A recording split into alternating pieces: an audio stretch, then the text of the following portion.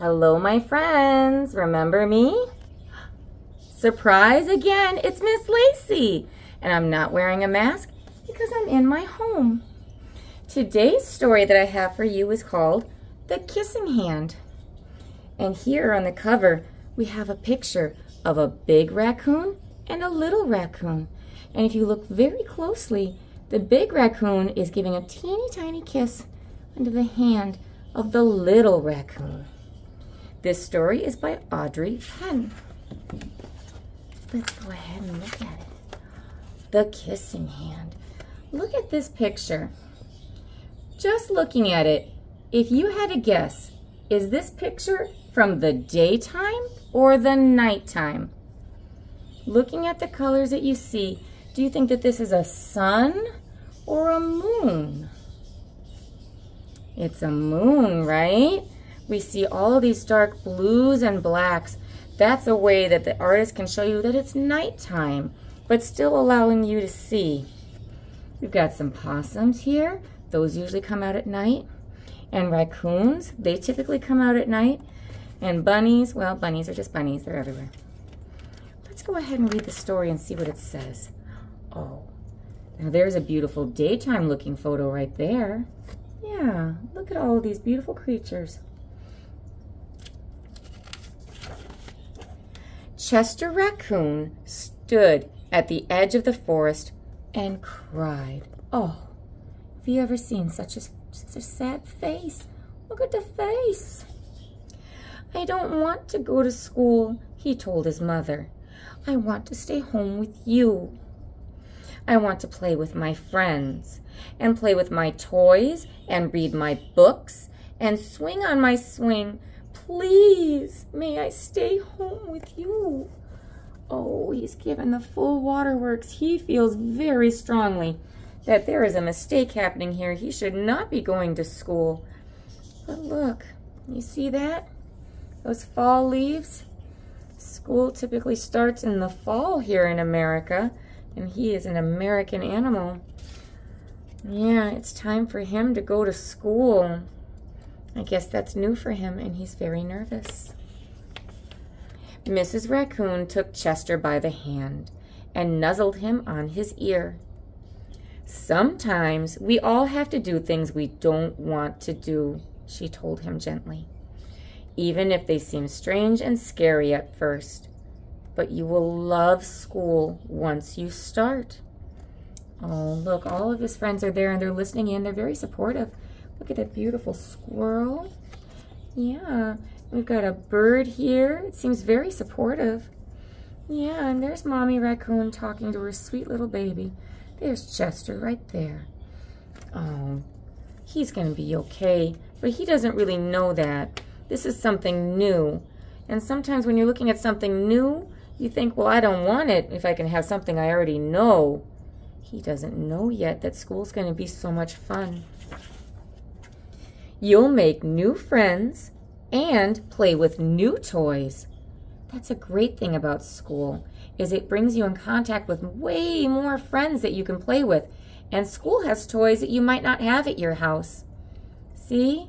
Here he would be playing with this little baby possum there. He'd be having so much fun. Read new books and swing on new swings. Besides, she added, I know a wonderful secret that will make your nights at school seem as warm and cozy as your days at home. Oh, there's a funny little thing that she said there. Because they're raccoons, they're going to night school.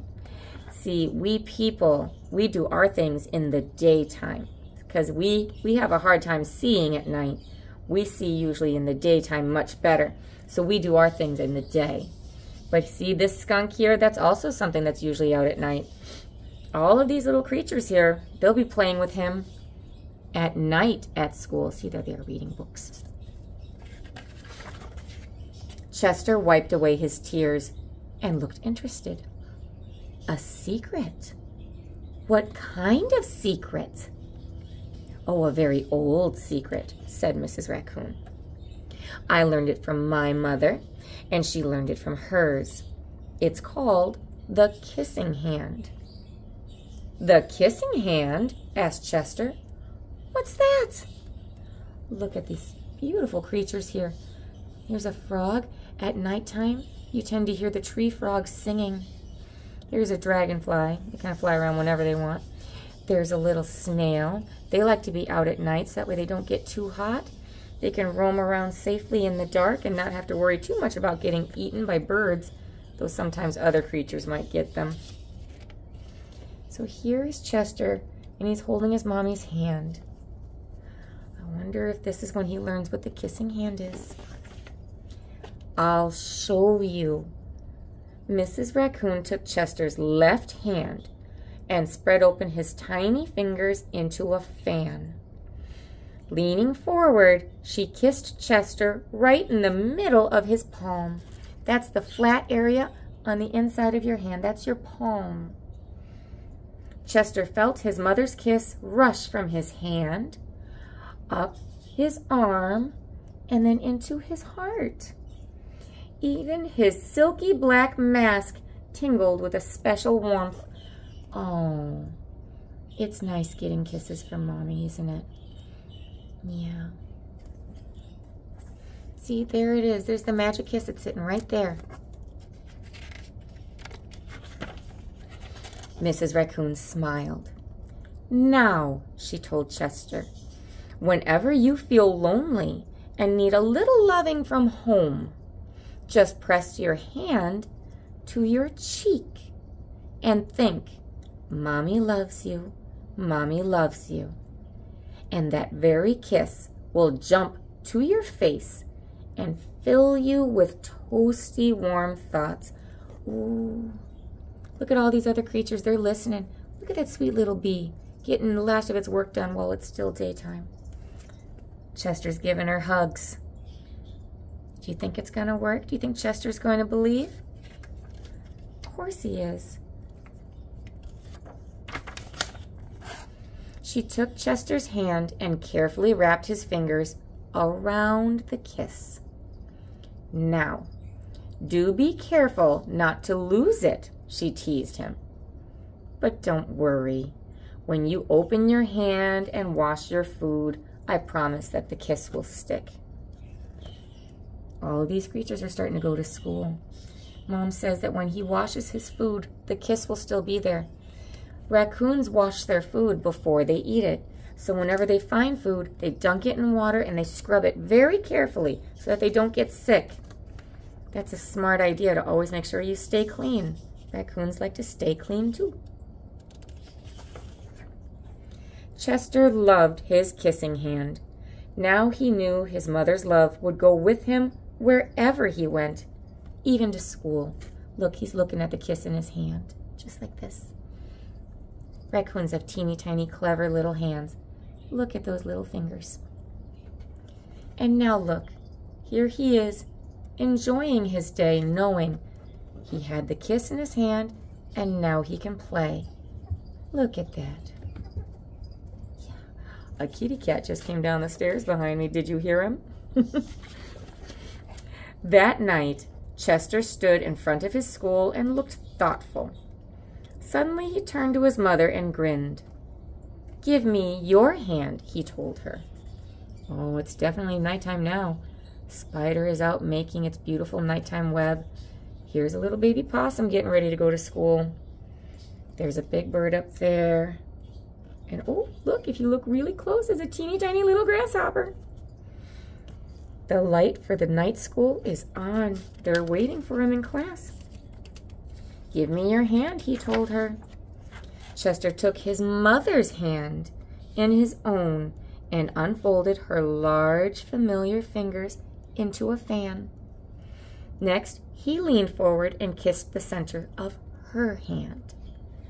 There he goes. He's giving her a kiss. Right there on her hand. Oh, all of these animals are all there. They're being so supportive. Now you have a kissing hand too, he told her. And with a gentle goodbye and I love you, Chester turned and danced away. There's all of these creatures now. Off they go. It's time for school. There's There's Mommy. She's waving. Bye-bye. She knows he's going to have a great time. Mrs. Raccoon watched Chester scamper across a tree limb and enter school. And as the hoot owl rang in the new school year, she pressed her left hand to her cheek and smiled. The warmth of Chester's kiss filled her heart with special words. "Chester loves you," it sang. "Chester loves you." Oh, isn't that nice? So now Mommy won't be lonely either. And now everyone's gathered together for their lessons, up in the trees, living their night lives while we sleep. A beautiful story. And here is a sweet little way to say, "I love you." If you fold your hand just like that, that means "I love you." Go ahead and practice it. Check with the teachers in the room to see if you're doing it correctly. Next time you're with your family and you're feeling a little unsure about going to class, maybe you can suggest the idea of having a kissing hand. Maybe that could help. Other things that sometimes help is giving a really good squeeze and counting 1, 2, 3, and then releasing. But remember, we can't keep our family with us all day. When they bring you to class, it's time to go to class. So give them your love, and then it's time to go on and start your day. You know that they'll always come back for you. They always do. All right, that's the end of our story for today. Thank you so much for being such good listeners. Have an amazing rest of your day. Mwah, mwah, mwah. I'll see you guys next time.